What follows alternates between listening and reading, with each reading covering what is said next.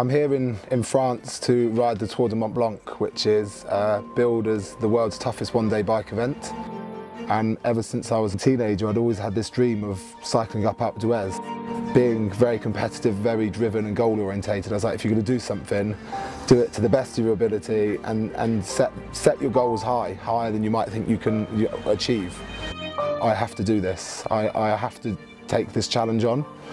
It's the Tour de Mont Blanc, and the very first thing it said was world's toughest one-day bike event. If you truly believe something and you're prepared to do the work to achieve the goal, then anything is possible. A lot of this comes down to mental strength. There's going to be times on this ride tomorrow where it's going to be some dark places in my mind. It's going to be 16, 17 hours maybe on the bike. My motivation is I want to see how far I can push myself. I want to see what I can achieve.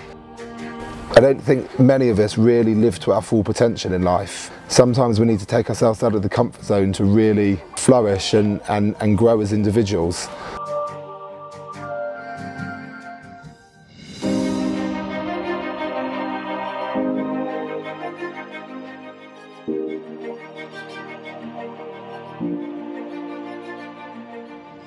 Waking up in the morning, there was a lot of nerves and anxiety just to get up there and get started. You know, so much build up and got into it.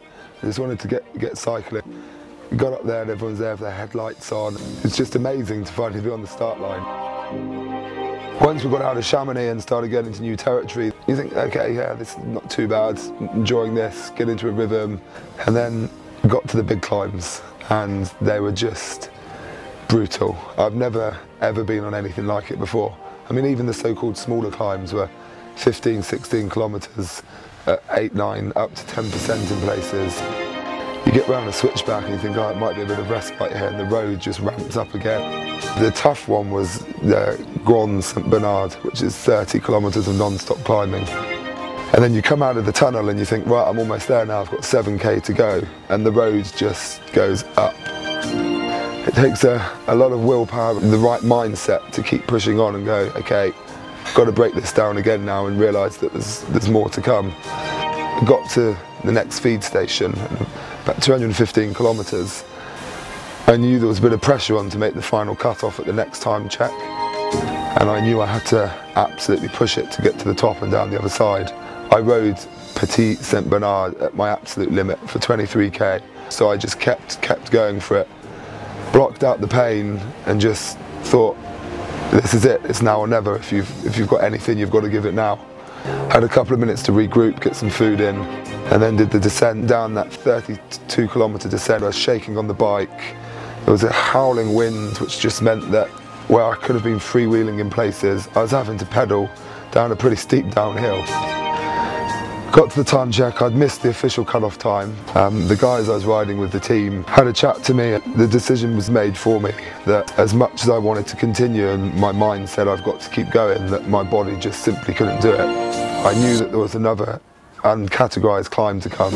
I've got to at least get back on the bike and try and see if I can get up this next climb. My legs just couldn't do it. So I turned around and freewheeled back with tears welling up and realising that it wasn't going to be. And at the time my thought was, I've failed. And in retrospect, looking back, there's two things. One is, you know, if you give your absolute everything in life or in a challenge and you lay it all on the line and you can honestly look at yourself in the mirror and say, I gave 110% and you've left nothing out there, I don't think it's a failure. There was times when it was tough earlier in the day when I could have just pulled over and said, yeah, that's me done. I gave it my all and I fell short, and there's no shame in that. And I think the second thing was I had a goal and I desperately wanted to achieve it. You can learn lessons from it and come back stronger from it. I mean, they often say that, you know, it's through our failures or that we learn the most.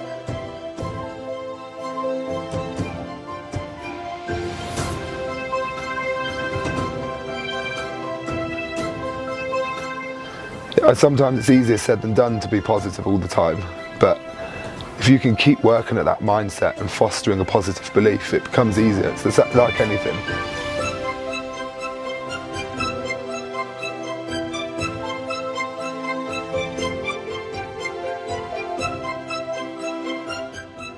It's important for people to understand that the human mind's powerful and that you can achieve anything you want. It might not be first time, but you will get there.